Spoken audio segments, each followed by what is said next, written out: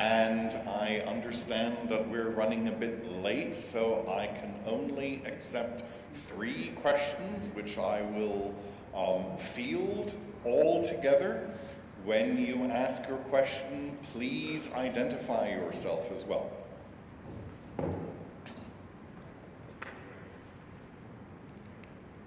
Yep.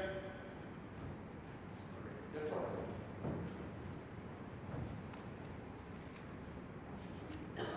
Thank you very much for a newcomer to Singapore to give such an insight in the shorter and longer history of this geography. I'm from the Center for Contemporary Art from NTU.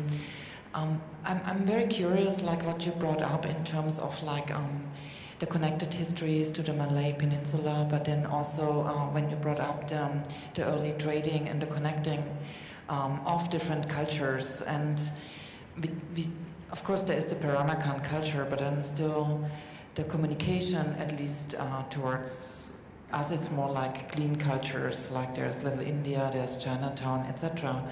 I would be very curious in the longer history of intercultural marriages, interreligion, like this kind of like coexistence in terms of dreaming a future, like how do we deal with like multi-ethnic societies in the future, which causes a big problem in many parts of the world. So that's to me very interesting and a very unique specificity of Singapore. The other one would go back this morning to the presentation of William Lim in terms of climate and sustainability. There's knowledge in material, and you also introduced materiality, ways of living, and the knowledge that we have in terms of a climate and a geography and the materials, and in terms of the density that we have in the new constructions at this moment and the new plans for the population. So having these big spans and the knowledges that we have, and maybe it was, you showed the towers of a much more dense society also historically. What can we draw out of these historical knowledges for maybe a future society? I mean, that's quite some spans, but as we are dreaming, I think it's very interesting if we can draw some ideas out of maybe the history and how did the societies function maybe in much more earlier times here in Singapore as a kind of a hub that might not be communicated much more prior to the 200 years. All right. I don't know if I was clear. Before we let the candidates answer this, let's field the next 2 questions, 2 more. There's a hand up here and there's a hand down here.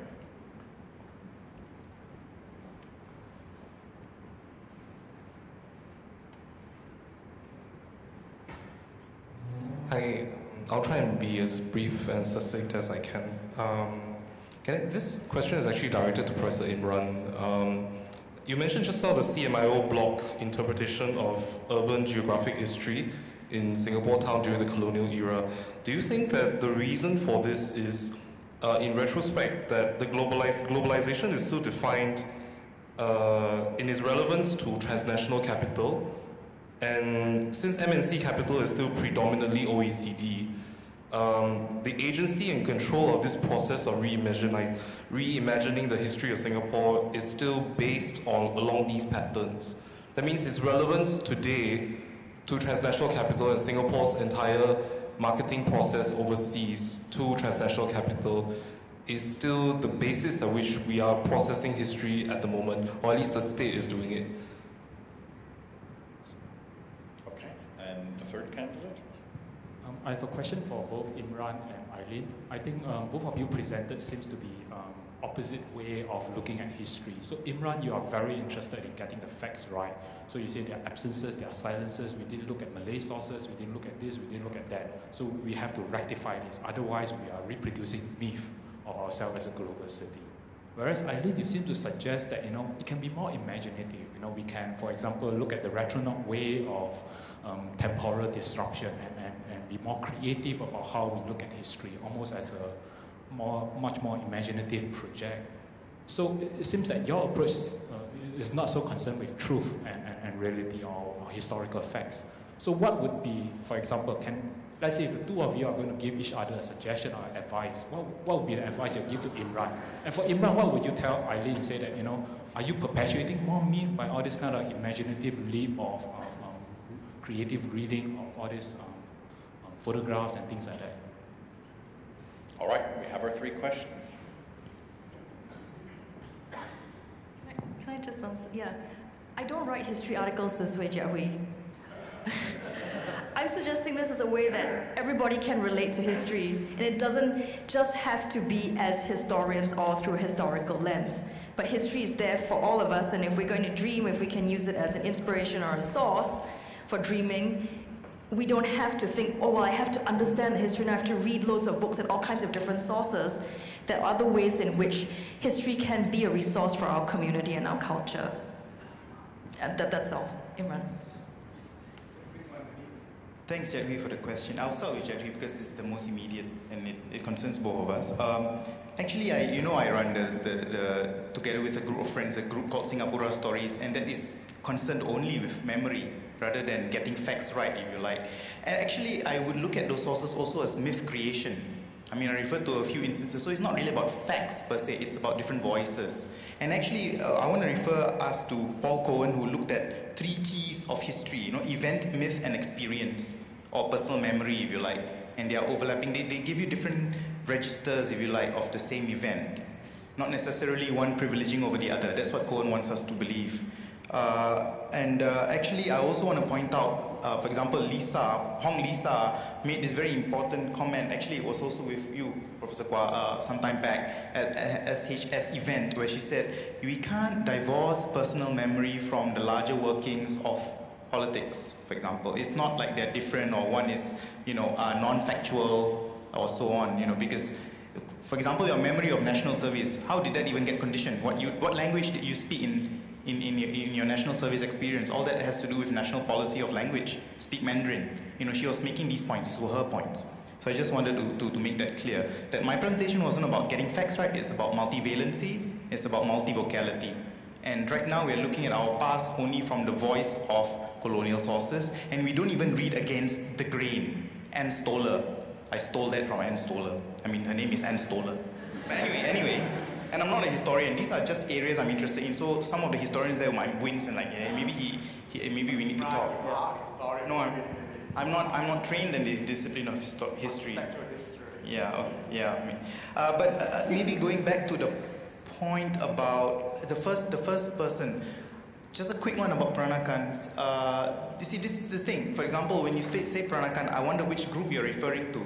It has come to such a point that right now when you say Peranakan, automatically people think of Chinese Peranakan of a certain milieu. But as I do, there is a much larger, and I'm Peranakan in that sense. Both my parents are Peranakan of various intermarriages.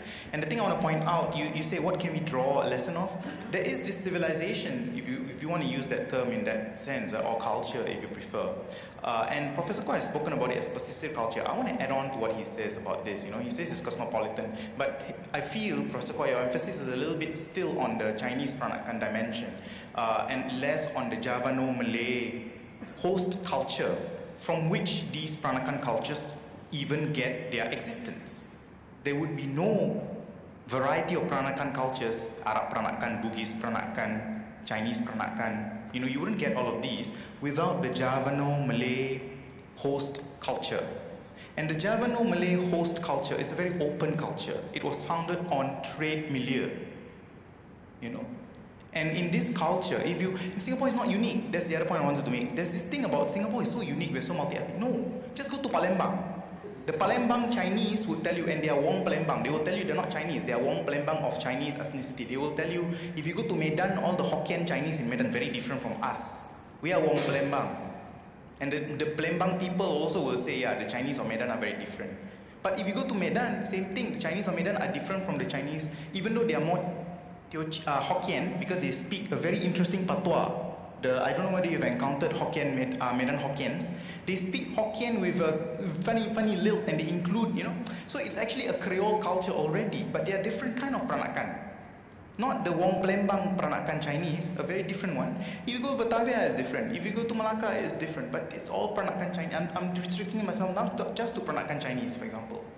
But the point is that it is the host culture that made it possible. Malayo-Javanese host culture is very open. Yeah? The language was it, and you didn't. For example, the Chiti Baba, the Chiti Peranakans did not convert. They are Shaivist. They worship Shiva in Malay, wearing batik sarong and, you know, yeah, that sort of thing. So it is that, if anything, what do we take from this? It is that older civilization that, this is my last point, and I end here at this point. I had this discussion the other day with somebody from NHB. We were talking about how do we look at our heritage, you know. I told him we inherit a very problematic understanding. And that understanding is that we must be Chinese, Malay, Indian, or others, whatever that means. How did this come about?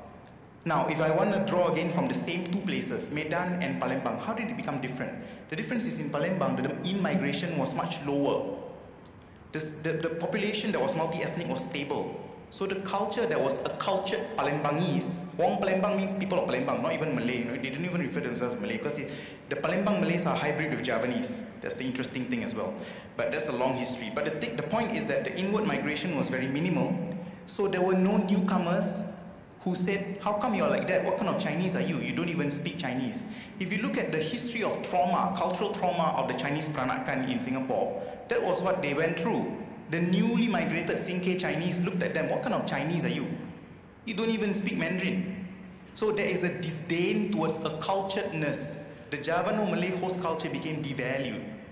And the Peranakan here would tell you, there was a whole decades went through where Peranakan children, Chinese Peranakan children in Singapore, because their IC says they're Chinese, they're not allowed to take Malay in school, you know, our mother tongue policy. That is cultural genocide. So much for a global city. Thank you.